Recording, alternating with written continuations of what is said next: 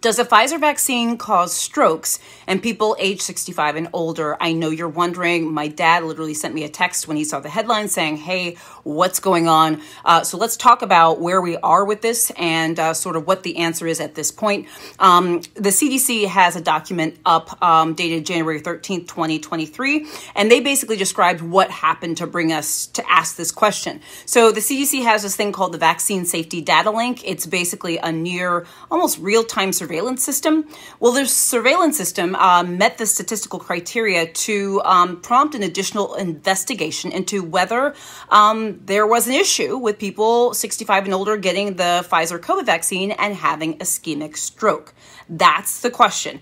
And more specifically, the question is, okay, people who received the Pfizer COVID-19 vaccine who are 65 and older, were they more likely to have an ischemic stroke in the 21 days following vaccination compared with days 22 to 42 following vaccination, okay? And that's what the headlines were is, hey, may prompt stroke, may be a stroke after Pfizer, da-da-da-da-da, blah, blah, blah, blah.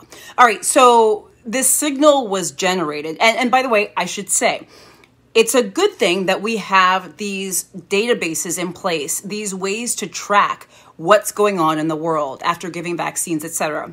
This actually, and many experts have said it, I agree, this should give us confidence because we want someone tracking, hey, is there some bad stuff happening after we're getting the vaccine, all right?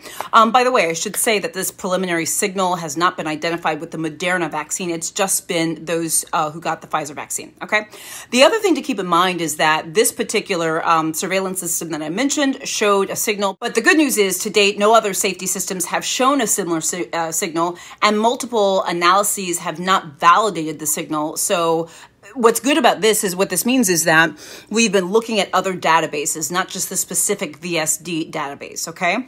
So I know you're saying, okay, Dr. Jen, that's a lot of gobbledygook. So what you trying to say? What's the deal? So I'm going to read this part verbatim from the CDC. And they say, although the totality of the data currently suggests that it is very unlikely that the signal in VSD represents a true clinical risk, we believe it's important to share this information with the public, as we have in the past, when one of our safety monitoring systems detects a signal. The CDC and FDA will continue to evaluate additional data from these and other vaccine safety systems.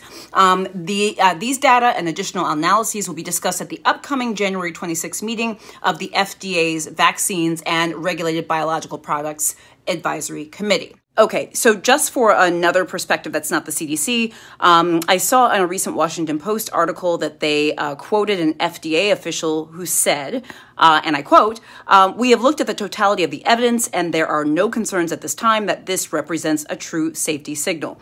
Again, this quote is from an FDA official as reported in the Washington Post. But now let's go back to the CDC's statement from their website dated January 13th, 2023. The CDC, they think that a correlation, that a connection is highly unlikely. And right now, the CDC is recommending no change in vaccination practices, meaning we're still recommending that everyone 6 months of age and older stay up to date with COVID vaccines.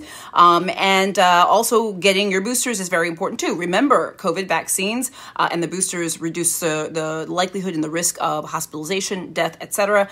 What I will say is that they said, okay, January 26th, we're going to discuss this further. They will, but they believe it's highly unlikely that there is a connection between the Pfizer COVID vaccine and ischemic stroke in people over the age of 65.